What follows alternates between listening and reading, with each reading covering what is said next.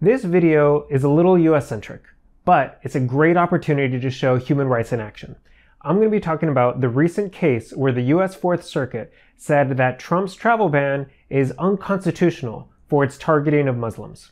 So let's get into this case. First, let's get into the background, which I'm sure pretty much all of you have heard at least a little bit of what's going on.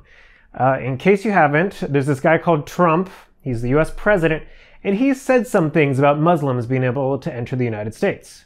Donald J. Trump is calling for a total and complete shutdown of Muslims entering the United States until our country's representatives can figure out what the hell is going on.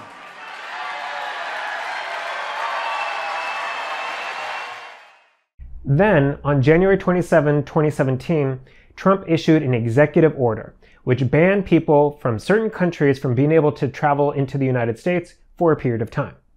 The order didn't say anything about Muslims, but it only targeted countries that were Muslim majority.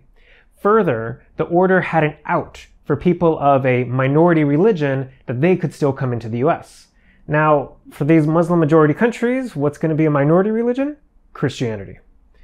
This order was blocked by a federal judge, saying that it was unconstitutional. Now, Trump was angry about that, but he did not appeal that. Instead, he issued a more measured executive order that was more focused. It targeted less countries, and it removed the religious minority aspect. But that ban was also blocked by federal court, and this time, Trump did appeal. Now, for a federal judge to say something you're doing is unconstitutional is a big deal. But ultimately, it's just one judge. But then on May 25th, an appellate court also decided that the ban was unconstitutional. The full Fourth Circuit of the United States reviewed the case, and 11 judges sided against the ban, with only 3 saying that the ban was legal. This is a big deal. So how is the ban unconstitutional? Well, it all comes down to rights. Generally, the US president has broad discretion to decide immigration policy for the whole country. But those powers are limited by certain things, one of those things being the US Constitution. In this case, what we're talking about is the Bill of Rights, or one particular right, the First Amendment. The Establishment Clause of the First Amendment says that Congress shall make no law respecting an establishment of religion or prohibiting the free exercise thereof. It's basically the freedom of religion human right, just worded in a little more old-timey type of way. Well, the order doesn't say anything about Muslims, so why are we even talking about Muslims? That's because Trump, both during the campaign and afterwards, made a number of statements regarding a Muslim ban. That literally means anyone of a certain religion, in this case Muslims, would not be allowed into the country. It's a test based on religion. This is a clear example of discrimination. But that's what Trump said at random events. That's not what's in the executive order. Again, the executive order never says Muslim ban. But it doesn't have to. What the court said is that if the order was passed in bad faith, they're allowed to investigate further than just the text of the executive order.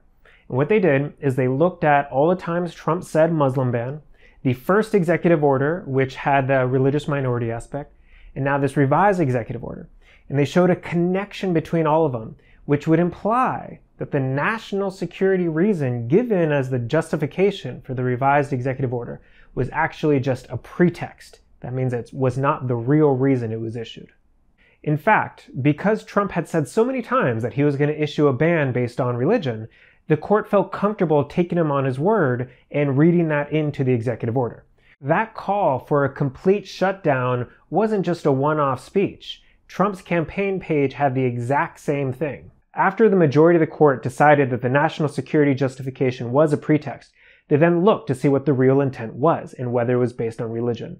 And they decided that yes, it was based on religion, and therefore it would become a violation of one's freedom of religion because it's discriminating based on religion, or in the words of the US Constitution, violating the Establishment Clause of the First Amendment.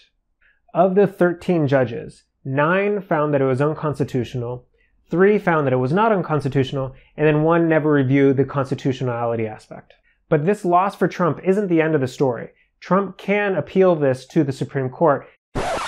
And on June 2nd, Trump did ask the Supreme Court to reinstate the ban. And at that point, who knows how they're going to decide. That's it for now. I hope you liked this video on current events. I plan on making more videos of this style now that Inside Human Rights has covered a lot of the fundamental basics of human rights. Well, let me know in the comments your thoughts on the court case, this video, and how you think human rights should have played out in it. And as always, if you like this video, click subscribe for more from Inside Human Rights.